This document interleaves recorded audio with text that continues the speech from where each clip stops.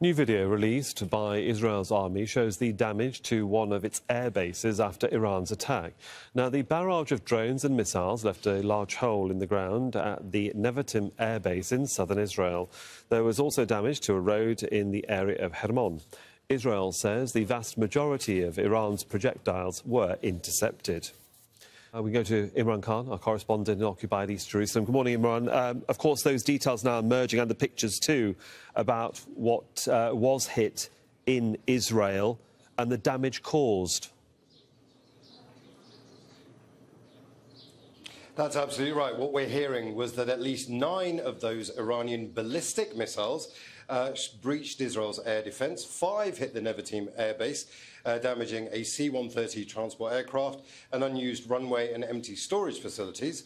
And then an additional 4 ballistic missiles hit the Negev airbase, but there were no reports of significant damage there.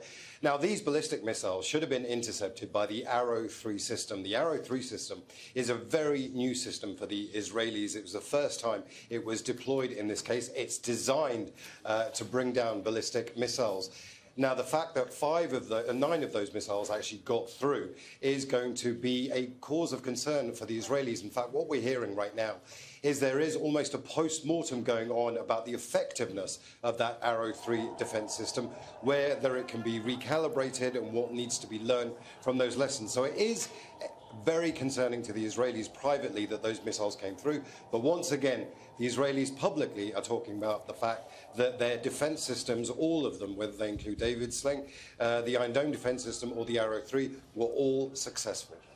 Imran, Israel is certainly beating the war drum right now, but its allies have, in the last, 36 hours, drawn a line under this incident. Yet it does seem that the Israeli cabinet is split on the decision. They're not all on the same page.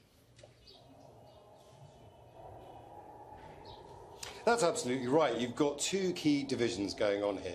The first one comes from the far right of the government coalition, people like Itamar Ben-Gvir or Bezalel Smotrich, who have said we need to hit Tehran in the heart of Tehran. They want to see a further escalating retaliatory strike against Tehran.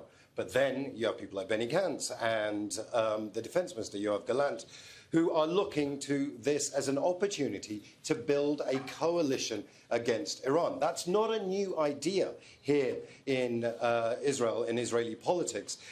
Remember, during the beginning of the war on Gaza, the post-October 7th events, the Israelis actually did try and call for an international coalition against Hamas. That actually went away fairly quickly. But the fact that they want this international coalition, they see an international coalition against Iran as an opportunity they can build upon in the light of the attack is crucial, because if you are going to respond to Iran, you need international cover, and a coalition gives you that cover. Right now, Israel doesn't have the kind of support it needs internationally to be able to mount a key retaliatory strike, which is what the far right of the party want.